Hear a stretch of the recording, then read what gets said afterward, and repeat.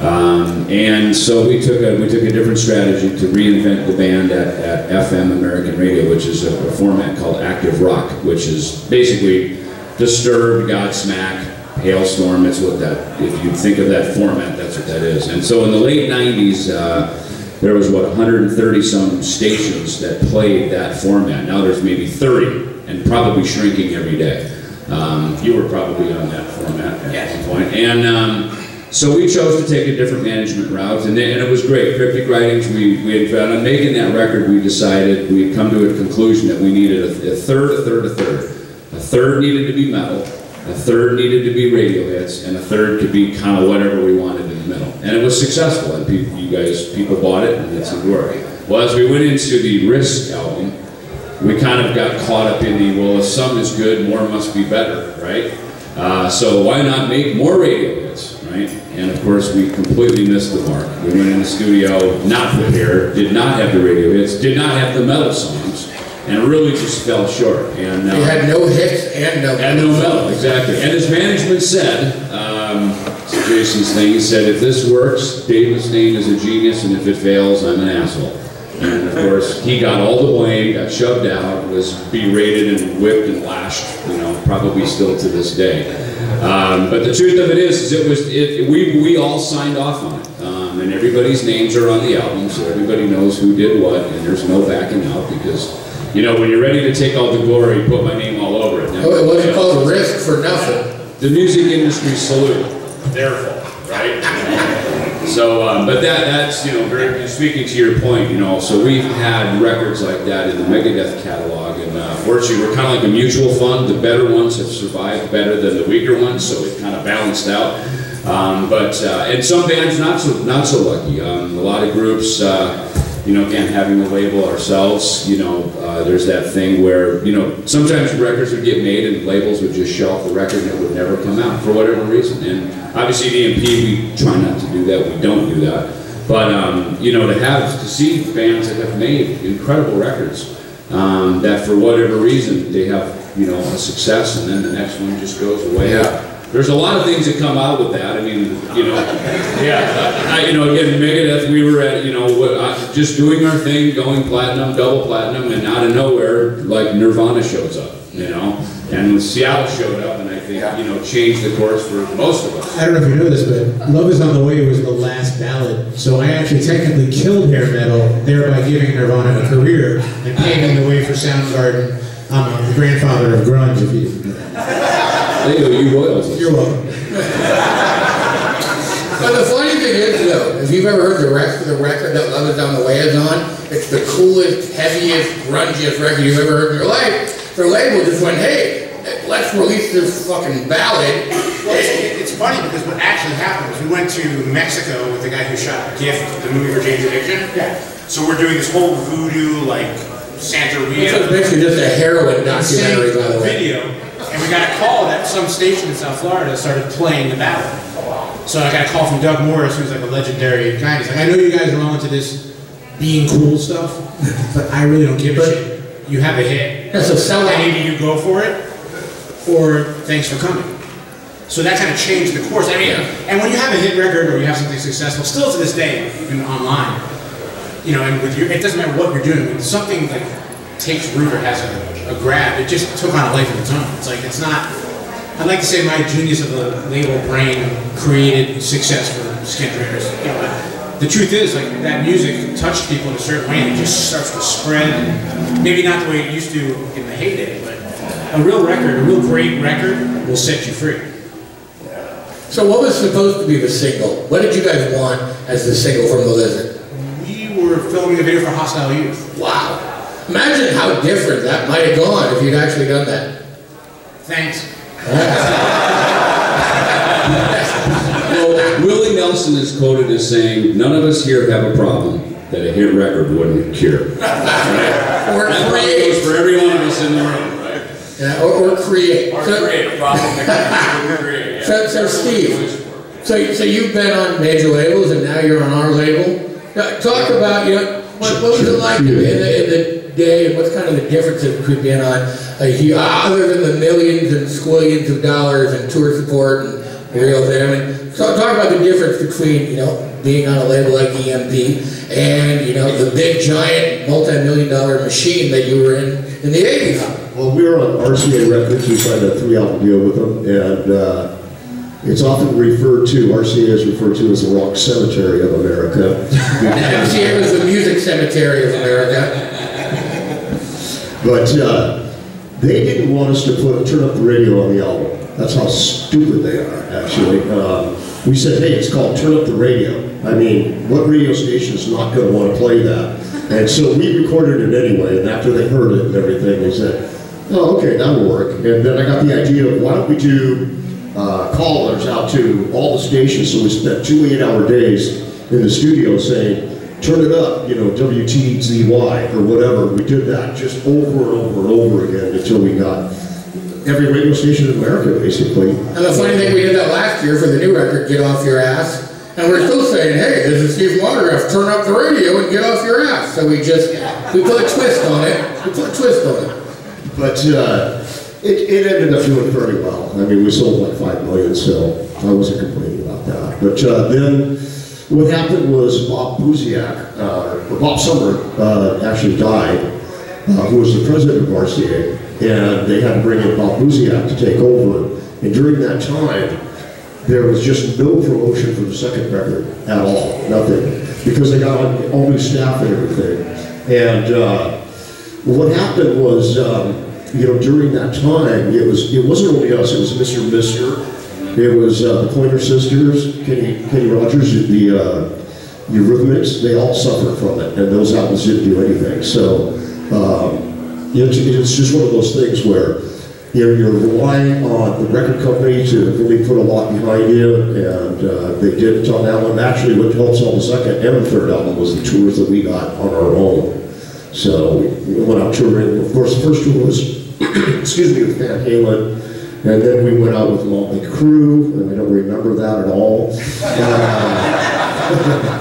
And you know, and Aerosmith, and that's what, you know, it's the bands you go out with and everything, and the lineup that they put together with that really helps, you know, ticket sales, and really helps promote yourself as well. But now we're with EMP, and they kick ass for us.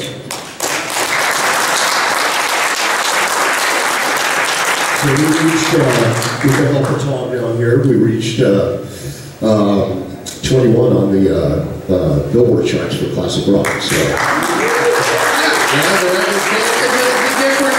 It's a different game, but again, a great record, still a great record, and it's kind of a microcosm of how it was 10, 20, 30 years ago, but it still kind of works the same way. It's still sort of the same channels. Now, you know, it's classic rock radio, you know, which is cool. I mean, now, it's funny, I worked with Def Leppard and Phil Collin a few years ago, and he did this side project record. I'm like, hey, we're going to take it to classic rock radio and do a bunch of, he's like, no, classic rock radio is for old people. He was like, that's like Leonard Skinner and Led Zeppelin. And I'm like, no, I am old, so it's okay. I know, I'm like, no, it's not. The classic rock radio has changed, and honestly, now it's kind of a cross between active rock and cool 80s metal, you know? So again, now and again, we do a lot of stuff with Alice Cooper. His son Dash is on the label, and you know, obviously he has Nights with Alice Cooper, who has been very supportive of Autograph and all of our bands, and we love and thank them for that.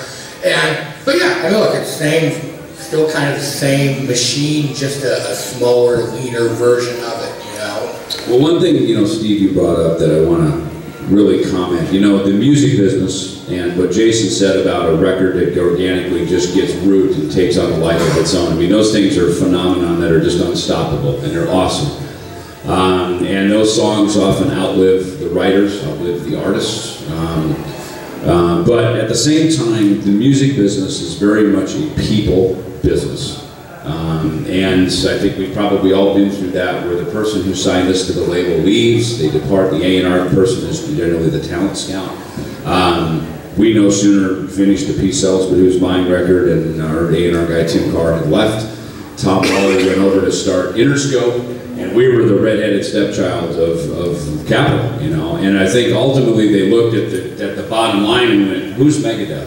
Who in here signed these guys? Who are they? You're fired. Yeah, no, and they looked at it and went, did they make us money? Yeah, all right, we'll keep them. Next, Tina Turner, Steve Miller, Bob's, you know what I mean? And they just go down the bottom line checklist, and that's the reality of it. So if you're making people money, they keep you. And it's that, but I think everybody who's here today is here because you're trying to make a people connection.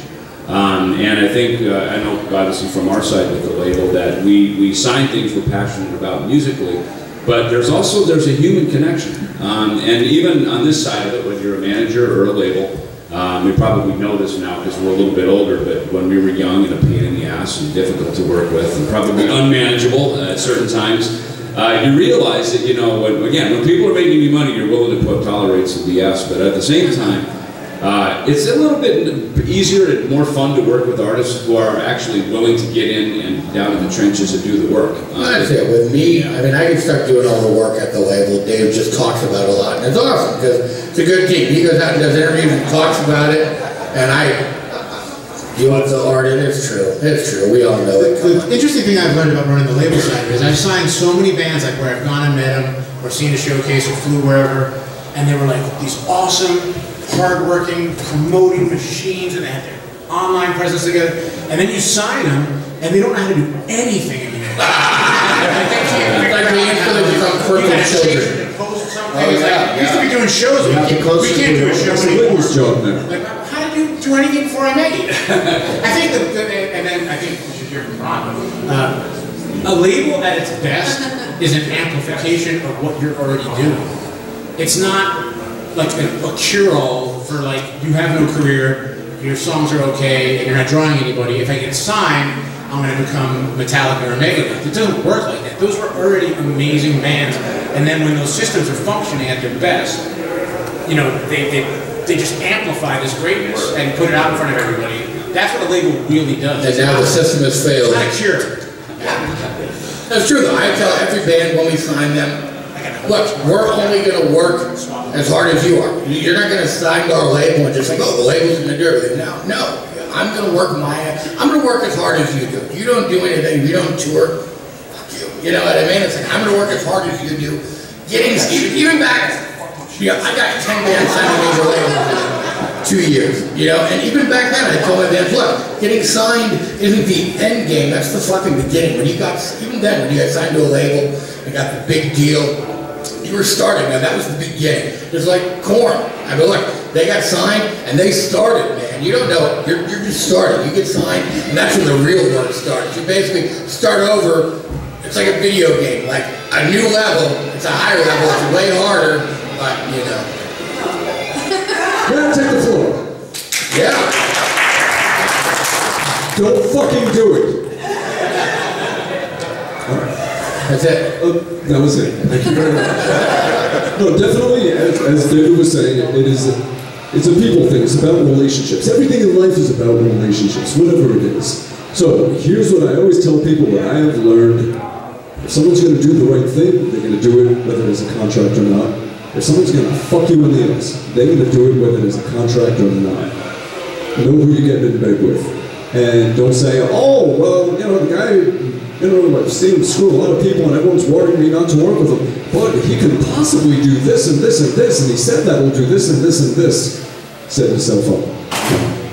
It's the kind of people that you work with. You want to surround yourself with good people, whatever they're doing, and whatever that is in your life, really. And if this is going to be your life, it's very important that you pick the right people. Damn, it got so quiet. So what are you doing here? So what are you doing here with us then, Ron? Yeah, right. My head feels like a funnel full of all that shit I just gotta get through one mouth. Yeah, I have run labels. I have been on the tiniest of the labels. I have been on the biggest of the labels. I've been on mid-sized labels that got, you know, into the umbrella of a bigger label, all that stuff. I've had the pleasure of working with these guys on the last record. You realize one thing for sure, it's personal. And you want to have a good relationship with these people. They have to be the kind of people you want to have a relationship with. And they have to feel the same way about you. And it is teamwork. just because you're on the label doesn't mean that your responsibilities are over. No, now is the time that you gotta ramp it up, and you have to start working together as a team, saying, okay, I have this, how can we put it together and make something even greater than just the two of us separately? That's the kind of stuff you gotta figure out. And you have to be very creative. The way you work with your music, you have to be the same way with how you're gonna get people to hear your music.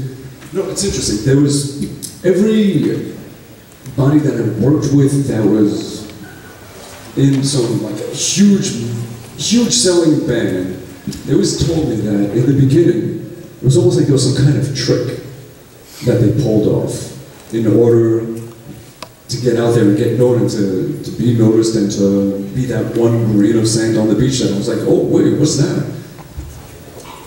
I remember in Art of Anarchy, that was a band that our first single was Scott Weiland and our next single was Scott Stapp. Stapp was telling me how in the beginning with Creed, I should probably say this for the marketing and promo thing. But I'll just say real quick, because we were talking about managers and labels, and they're all intertwined. So everything we're going to be talking about anytime today all meshes together as part of one big thing. He was saying that they couldn't get on the radio. Imagine that Creed could not get on the radio. Nobody would play them. So what the manager did is he bought radio ads that were 3 minutes long that were the song and put them on at prime time. That was the trick. Limp Bizkit did the same thing. There was another band I know from the 80s that made a fake record label and made a fake live album and just started passing it around like, hey, did you hear about this? This is like the hottest new thing, just, the best kept secret kind of thing that happens word of mouth. And then from there, everyone's talking about it. Who is this band? They sound amazing live. That's so, on this little indie label. It was, really cool to be on some little indie label. And from there, suddenly they got signed to the big one, who, if I'm not mistaken from what he told me, was actually instrumental in making this fake label and putting all this together. The trick. Sometimes it takes some kind of trick. You have to be as creative as you are when you're banging your head against the wall to write a song and come up with that amazing thing that eventually just comes out. You gotta be the same way with everything relating to that song. The song is the smallest part of it. It's the whole world around it that you have to really tackle.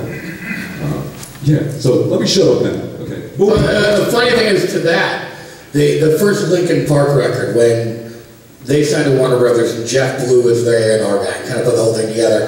I ran a company called Loudside, and we were kind of a big marketing company. They came to us and said, we want you to make up a Loudside label to put out an independent EP for Linkin Park to build street cred before Hybrid Theory comes out. We didn't end up doing it, and they did okay, but that was one of the things they did, though. It's really important then to, do that indie thing and have street cred before, you don't look like a band that was just put together and put out and just blew up, it had to build organically, and now everything's backwards, now you just build organically. I think the biggest thing we're fighting, is you guys are fighting, at least back in my day, it was a little bit, I think there's difficulties all the time, it was never easy, but is that generally nobody gives a shit. Like, nobody cares that you're in a band, nobody cares about your sampler, nobody cares. It takes so long to break that wall down. And maybe that's because everybody in the world is on Instagram and, here's me making waffles. Like, I was talking about to Max about, the Blizzard of Oz being the first record I bought.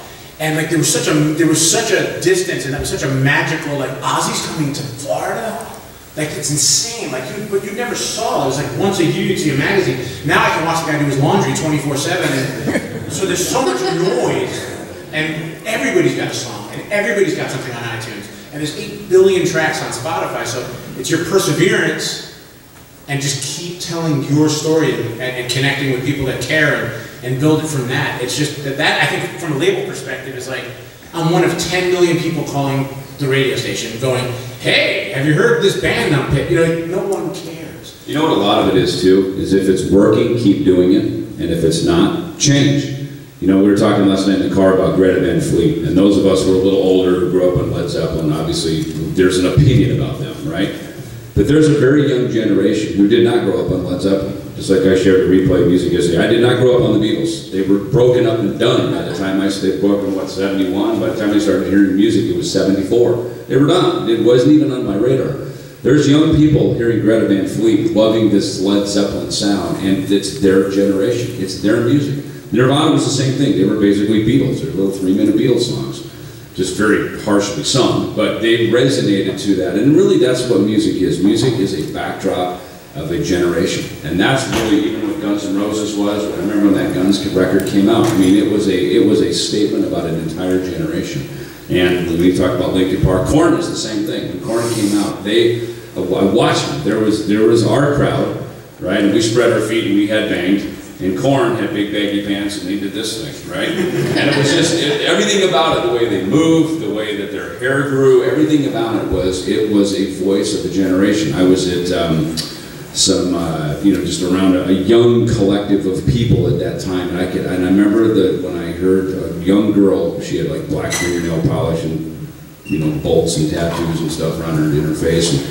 And she looked over at her girlfriend and goes, "Are you ready?" And quoted that opening line of Jonathan Davis on that song. And I looked and I went, there it is. This band is connecting. And this was in Phoenix, Arizona, just with a couple of little meth heads, a couple of meth heads. This band's awesome. And whatever, meth heads need a backdrop too, so awesome, Brian.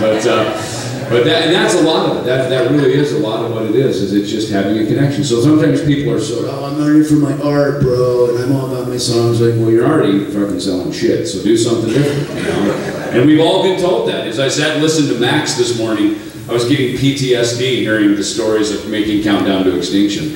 Because as brilliant as that album was, it was not an easy album to make. There were times it wasn't fun, it was painful, and I mean, Max's job as a producer was to dig down into our soul and find things we didn't even know we were there and bring out some very uncomfortable moments, personally and collectively as a group, and get that on tape, because that's the story. That was taking Megadeth where we had never gone before.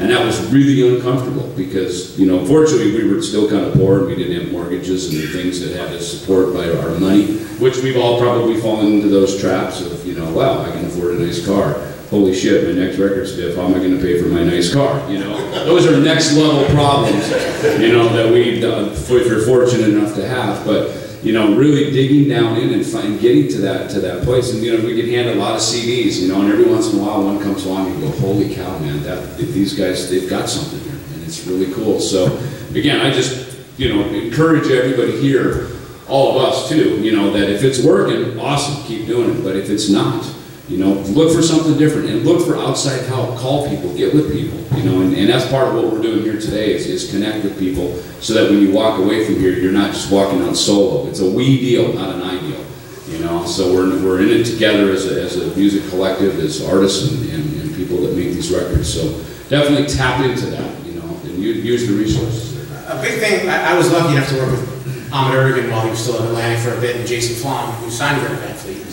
And one of the big pieces of advice he told me when I was starting the label side of it, he was like, you can always tell if it's real. He goes, I can go to any place in the world and go watch some band showcase in front of 50 people. And if I see 50 people there, like I know it's their mom, they're 3 people they work with, and no one cares. You go to a place and show me a band drawing 500 or 1,000 people, and I know something's happening.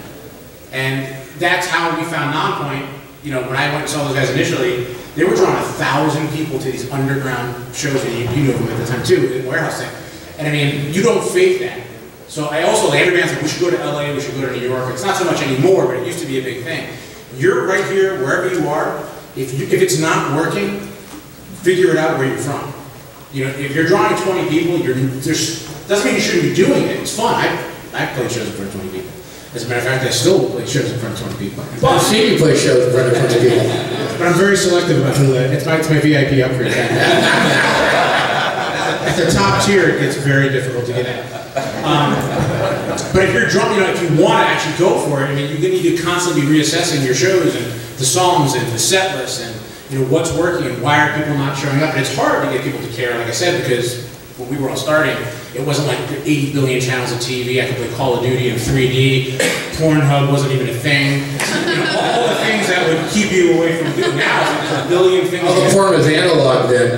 I used to get fast time porn.